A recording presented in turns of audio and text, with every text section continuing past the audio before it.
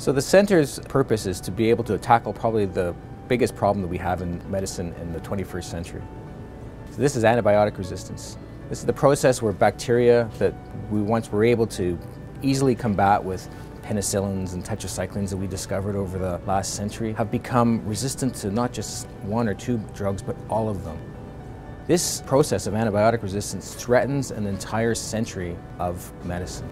All the progress that we've made is at risk right now because these bacteria that are evolving rapidly as a result of the use of antibiotics are spreading through hospitals, spreading through our communities, spreading through farms. We need to find solutions for this massive problem. This center is here to find those solutions.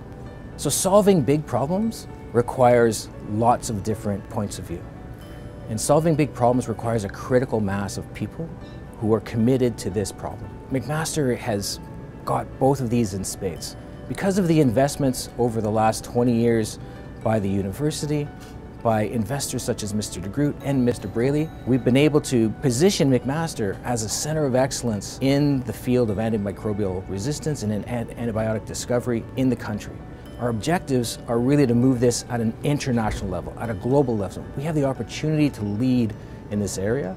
Before the antibiotic era, the average lifespan of Canadians was somewhere between 55 and 65 years of age. Most of what we died of were infectious disease.